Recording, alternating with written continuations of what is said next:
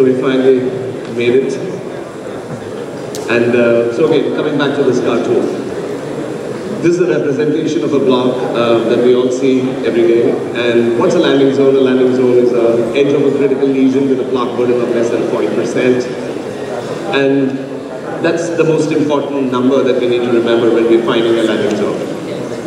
In this particular case, a landing zone is not a line, it's a band of 3 or 4 millimeters where we need to find whether we can actually place a stent.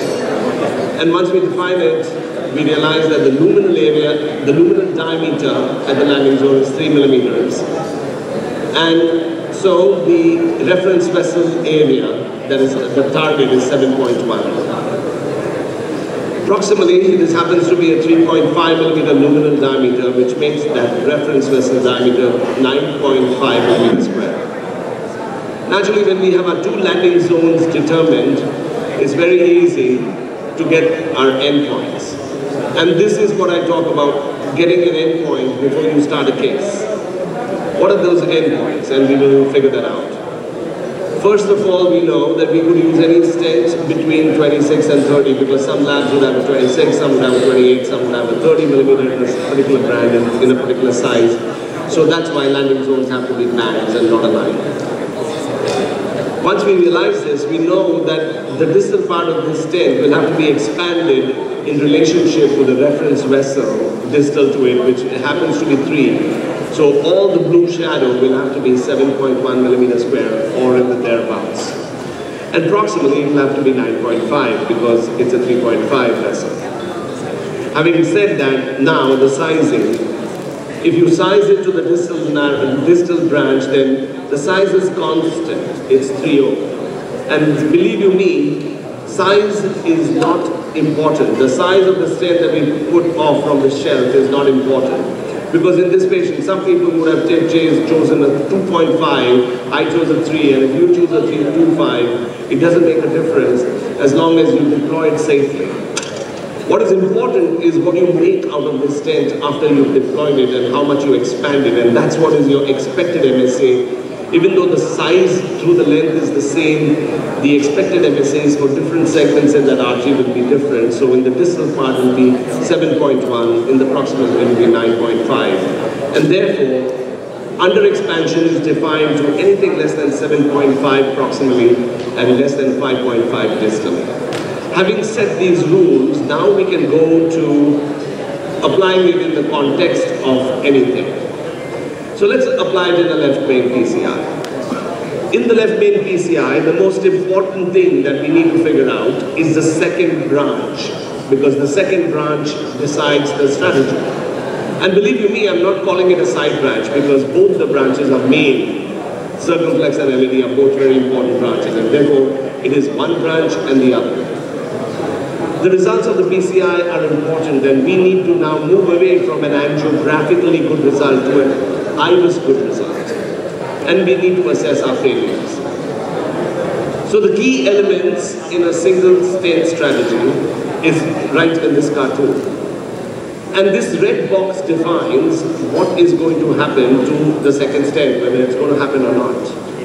And when you do an IVUS measurement of the circumflex artery, remember, it is not possible to get a transactional view because of the wire bias. You will get oblique views. And therefore, when you want to size the circumflex artery, it is not best to size at the ostium because you'll get a longitudinal view. You need to go 3 millimeters or 4 millimeters into the circumflex and measure your reference vessel size, because this is going to determine the size of your final MSA that you have to achieve. Now, having said that, the IVUS runs in both these branches are important. I see a lot of people just doing IVUS run in the main branch and not doing the second branch. The second branch is far more important than the main branch. So, having said that, let's go to a case. This is a left main. And when I look at the left main, it's a distal left main, looks like the surface might be involved in that left main. The lesion extends into the LED much beyond. And so when I look at the landing zone in the LED, it represents a luminal diameter of 3 or 3.1, which puts your MSA target distally at 7.3. And proximally, the disease extends to the ostium of the left main, so you have to stretch your stent all the way to the ostium, and this is the largest artery. And in between it's all soft plaque, which is good. So we know that the stent length is going to be from this point to here, which is 50-51 millimeters. So you know any one stent is not going to do the job. And the diameter will have to move from 5 millimeters to 3 millimeters. So you need to now make a diagrammatic fashion, kind of a statement in your head as to how you're going to divide your stents. This is where the branches come into play. This is your circumflex, and this is your diagonal branch. You should plan your stents in such a way that if you're going to overlap these two stents, it's best not to have the overlap segment across a branch, because you will very likely occlude it or make it very difficult for you to enter it in case you compromise it. So in this case, we chose to land our first stent, which is the bigger stent, just short of the diagonal, overlap it, and then extend the second stent distally, which is a 3/0. Now, even if we take whatever stent we take, we will need to dilate this segment. This will be your first spot, and we define it, and we'll figure out what size that is. But we will require to do an additional part of the left main, so you'll require a second larger balloon for the left main, and you'll require the third for the distal LED or the mid LED. Why is this drawing board concept extending into the cath lab important? Because this reduces mortality, and this has been proven in our paper. Do I have 2 minutes to complete or should I? Great. So this paper showed that when you plan a case like this and determine your endpoints, before you engage into the left main, you're going to reduce mortality and make your life simple. Having said that, let's go back to our case. So here, the most important question was, what is our circumflex look like? Our circumflex ostium is here. And it shows that there is a plaque burden of less than 50%. It's an MLA of 8.5 and no plaque at the carina. The carina is right over here because this is the LED here. It's a thin carina, which means that this is going to be a very forgiving circumflex, and it is going to be okay to do a single stent strategy, and you won't need a 2-stent strategy here.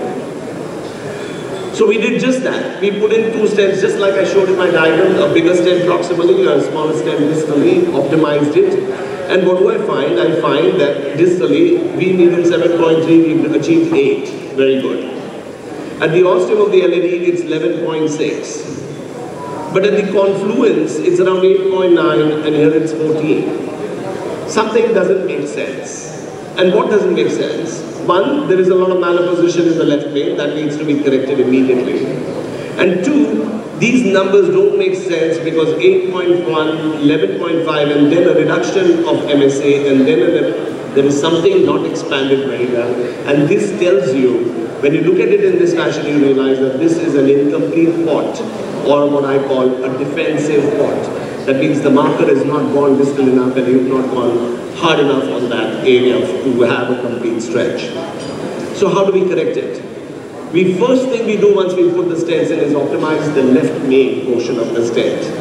This is the most crucial step because a floating stent can get deformed, but a well-opposed stent is very unlikely to be deformed. So the first thing you do once you plant the stent in the left main is you optimize it with a pot. So we did that with a 5-0 balloon and put it to the left main. And the second thing is to achieve an expansion everywhere. So we expanded this with a higher pressure and got it to 12.6. And now 8.1, 11.6, 12.6 and 14, they have the right flow. That means that's the rightly tapered artery that we've achieved. And this is optimization for the left main with a single stent strategy.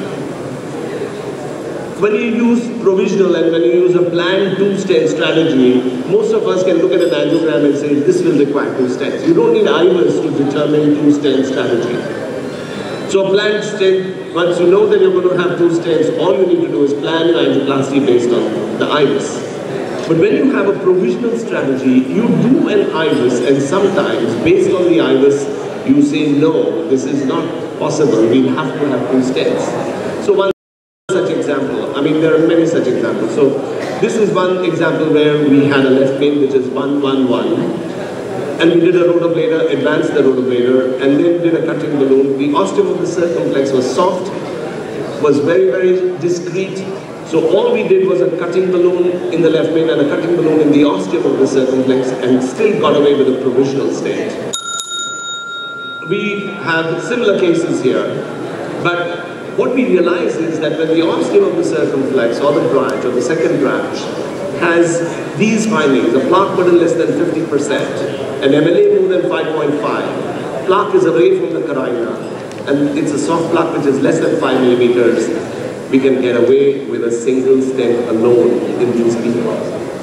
And I'm going to just show one more case to kind of conclude this, because this could be a long talk, but I'm going to just show one to add to what I'm trying to say. In this patient, we thought that we could get away with a single stent from left main to circumflex after doing a rotational atherectomy. But when we did an IVUS from the circumflex back after rotablator, this is what we found. This is the circumflex ostium and this is the LAD. You can see that the carina is thick. And opposite the carina is an eccentric plaque at the circumflex which is calcified. Now if I have to think like landing my circumflex is 3.5 millimeters, and if I were to take even a 3 millimeter balloon here and expand it, you can see that this will push that carina into the LAD. Now if the LAD is 4.6 to start with, and if the carina gets pushed into the LAD, this becomes a serious compromise. So when you see both the branches and when you have this kind of an interrelationship established, you know that you have converted from a single stent strategy originally to a planned two-stent strategy to conclude the case. I'm going to stop here and take questions if there's any, but there are so many more exciting areas where intravascular ultrasound or imaging has completely changed the way we view or the way we practice and the way we do angioplasties. Thank you for your listening.